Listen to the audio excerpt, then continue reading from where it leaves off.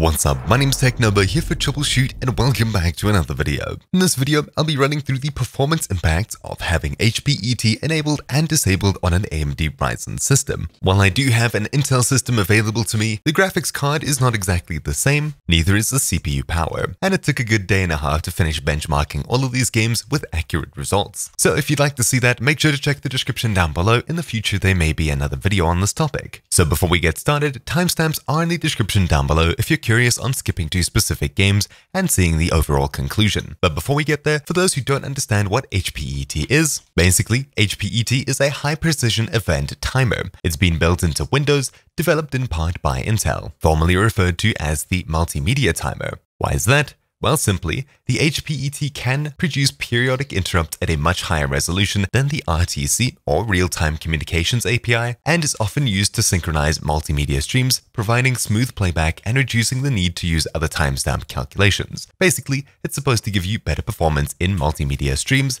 such as video, audio, etc. However, if you simply give HPET a Google, you'll get a whole bunch of videos and questions of whether you should have it on or off for games and the rest. So instead of just asking a whole bunch of questions, let's get into some solid answers. I've benchmarked a whole bunch of games off of Steam, Epic Games, and of course the Xbox or Windows App Store to give you an idea of how UWP apps perform, as there seemed to be a slight trend there. Though of course, that trend turned out to be inconclusive in my final results. What exactly is UWP? Well, it's the Universal Windows Platform app, and it's programmed slightly differently to normal apps or games. Anyways, what exactly were my results? Before we get into game benchmarks, let's see the results of some synthetic latency benchmarks. When test timer for me went from 14.3 MHz on to 10 MHz off, meaning that the query performance frequency was faster with it on. As far as I've heard, this is what it should be when HPET is enabled. I'm not gonna lie to you, I couldn't find good information anywhere on the internet for what exactly the difference is here. To me, there's not too much of a difference. I'm more just including this for those who are curious about this result, as this is a common program that people talk about. The more interesting result came from Latency Mon. Basically, this piece of software is to test to see if your computer can handle real-time audio and other tasks. This yielded a much more interesting result for me. With HPET on, there was a ton of latency, and the message at the top said, "Conclusion, your system seems to be having difficulty handling real-time audio and other tasks." However, as soon as I disabled HPET, it said, "Conclusion, your system appears to be suitable for handling real-time audio and other tasks without dropouts," and the latency was quartered for the current measured interrupt to process latency. It was almost halved for the highest measured interrupt to process latency, and there was a huge 10-fold decrease in the latency for the highest reported ISR routine execution time and highest reported DPC routine execution time. Of course, while all of these synthetic numbers are basically meaningless to the most of us, there was a huge latency decrease, which is a good result, by disabling HPET, for me at least, on my computer. Enough with synthetic benchmarks, let's rather just skip straight into actual game performance, as that's what we're all here for. I'm not even going to bother with GPU synthetic benchmarks such as Unigine Heaven or 3D Mark. Let's just get right into real game performance impact. Well, in total, I benchmarked 13 games, and they all presented very similar results, except for a couple of outliers. CSGO jumped from 235 average to 255 average, resulting in an 8.4% performance increase from disabling HPET. Apex Legends jumped from 76 to 85, resulting in an 11% performance improvement. Cyberpunk 2077 from 35 to 42, resulting in a 28% performance improvement, and this was the biggest result that I had throughout this whole test. Ghost Runner, running in DirectX 12 mode, jumped from 82 FPS all the way up to 99.49%. Dirt 5 from 31.8 to 32 FPS, which is basically no different. Armor 3, using one of the community-made benchmarks that's rather CPU-intensive, jumped from 28.8 to 29.3 FPS, which is only about a 1.7% improvement, which could just be completely fluke. Then, for some more recent titles, Call of Duty Modern Warfare had both 68 FPS for enabled and disabled. The same with Cold War, it jumped from 75 to 72.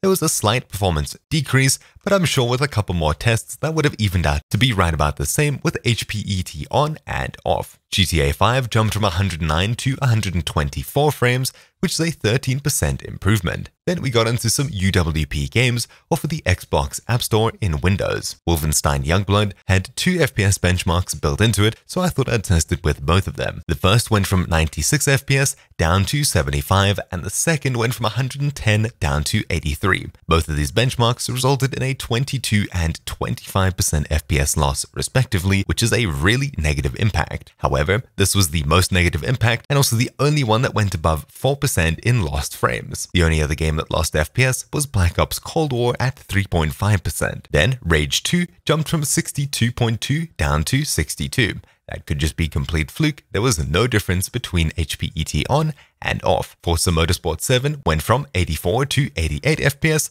only a 4% increase. And then finally, I benchmarked Outer Worlds on the Xbox App Store, which went from 58 to 66 FPS, a total of 13% more FPS. So what exactly is the conclusion of this video then?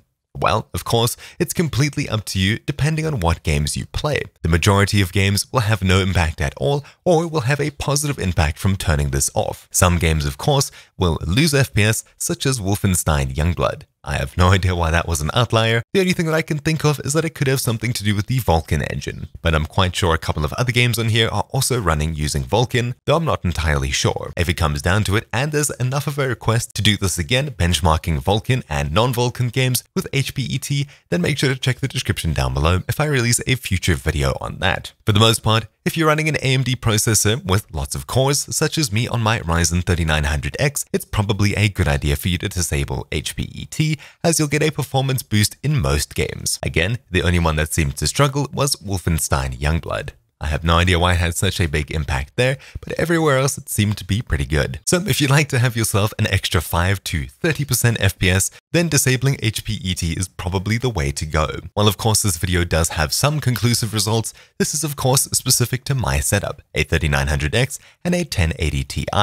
You of course will need to do benchmarks of your own for the games that are most important to you and the ones that you'll be playing the most. How exactly do you disable or enable HPET in Windows? Well, in the description down below you'll find 2 commands: bcdedit deletevalue useplatformclock and bcdedit set useplatformclock true. The first command disables HPET and the second one re-enables it if you'd like to turn it back on in the future. While we're going to be running these commands from an administrative command prompt window, you also need to make sure to disable something in the device manager, and you'll need to check your BIOS to see if you have an HPET option.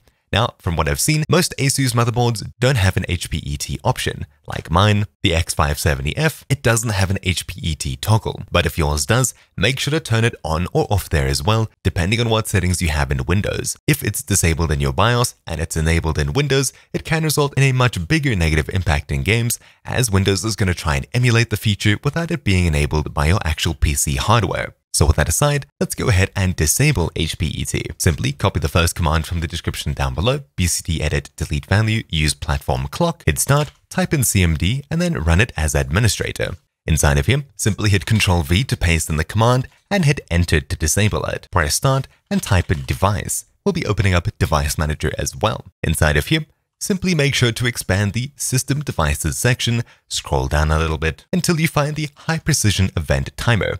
Make sure to right-click this and then click Disable as such. Once you've done this, HPET is disabled not only here, but also inside of this options screen over here. All you have to do next is make sure to disable it in your BIOS as well for the most performance impact. Note that you will need to restart your PC after changing this here for the full impact. If for some reason you don't see the HPET, at the very top click View and then make sure to tick Show Hidden Devices. Now you should be able to see it. If not, then your version of Windows might not support this feature, or your hardware has got it disabled at some level that Windows detects and therefore hides this option. If you'd like to re-enable it, copy the second command from the description down below, bcdedit set useplatformclock true, paste it into the administrative command prompt simply by opening it once again, and then hit enter. After doing this, refer back to Device Manager, find HPET, right-click, and then click Enable Device.